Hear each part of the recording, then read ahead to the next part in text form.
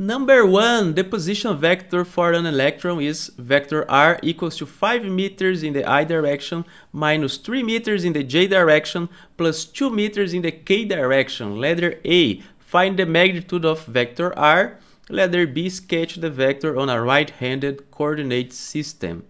So we want to find out first the magnitude of this vector over there. Let's just write it down. So vector r is equal to 5 meters in the I direction minus 3 meters in the j direction plus 2 meters in the k direction. And this is in meters, of course.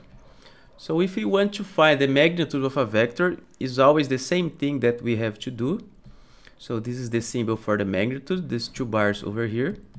And then we just have to take the square root of the sum of each component squared. For example, in this case, it would be 5 squared plus minus 3 squared plus 2 squared.